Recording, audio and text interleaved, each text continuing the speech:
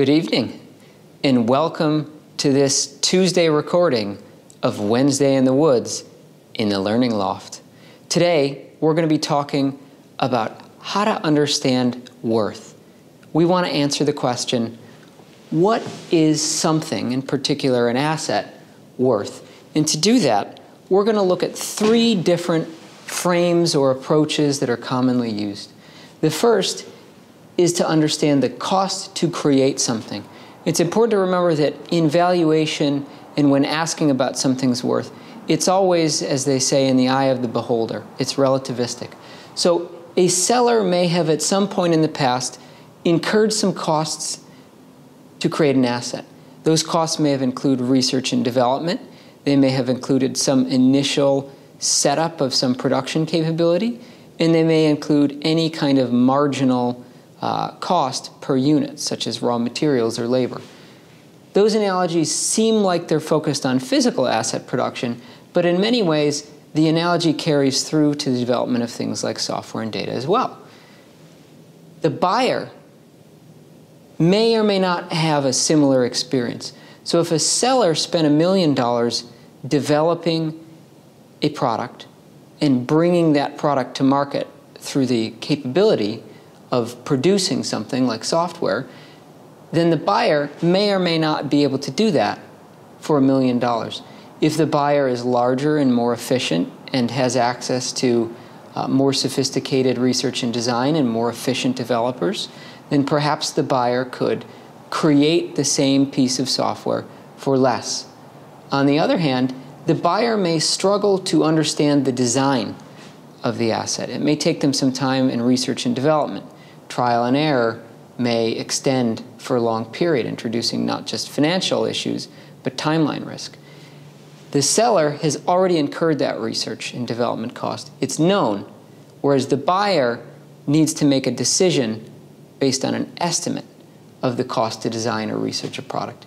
Similarly, even if the potential buyer of an asset understands the design or has access to a design, they may not have the capability of producing it for reasons that include scarcity of resources or lack of technical know-how. The next approach to understanding worth has to do with financial value created. So a seller with an asset today may be using that asset to create some kind of cash flow or to reduce another expense. In one case, the seller may be licensing a product, like a piece of software or data. In other cases, the seller may be using software to reduce the cost of performing some service. The seller does that under a certain brand and with a certain set of activities in its organization. If the brand of the buyer or if the activities of the buyer are not identical to the seller, then the financial value created for the buyer is likely to be different than that from the seller. The larger the difference between these two, and the larger the difference between these two, the more likely there is to be a market between the buyer and the seller. In other words, if the seller spent $1 million, if their basis for a product is $1 million, but the asset is worth $5 million to the buyer, then it makes sense that the buyer should spend or should be willing to spend more than the basis that the seller is in for to have produced the asset. In other words, the buyer would rationally spend $2 million to purchase an asset that the seller had created for $1 million. The seller would net $1 million over their basis. Very simple model, right? On the other hand, the seller may have spent $1 million creating the asset, but may currently be receiving $5 million in an excess margin or an enhanced margin as a result of the use of the asset. In this case, if the buyer could rebuild the asset for $5 million, but the current financial value to the seller is $5 million, then it's unclear what would happen.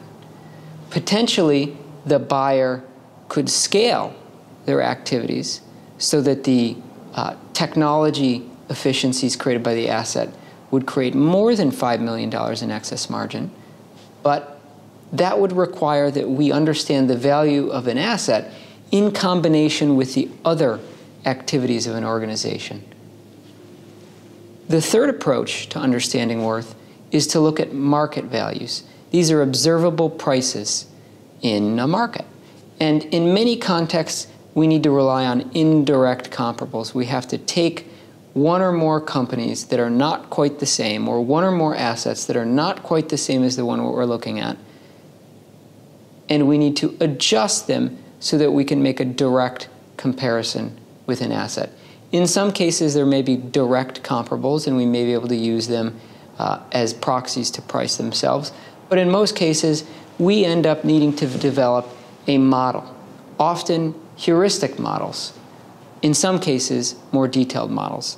Now, when we look at worth and value in these three approaches, it's important that we understand a number of other considerations that can come into play. So, assets may depreciate. They may have a useful life, and over time, they may simply be worth less on account of use or on account of changes in market. Similarly, discount and interest rates need to be taken into account. If someone spends $1 million 10 years ago, the time value of that money is no longer $1 million in present value today. The input cost and output value related to an asset may change themselves, or the volatility of these inputs and outputs may change. And to the extent that producing an asset or using an asset require financing, then changes to the cost of capital may impact the valuation, and subsequently changes to taxation may change the willingness of others to acquire the asset or to use the asset. In addition, there are a number of reasons why assets in some cases cannot be easily used or transferred, or values cannot be assessed. These often have to do with market access and lockup, the existence of trade secrets related to a product or asset, and the existence of patents related to an asset.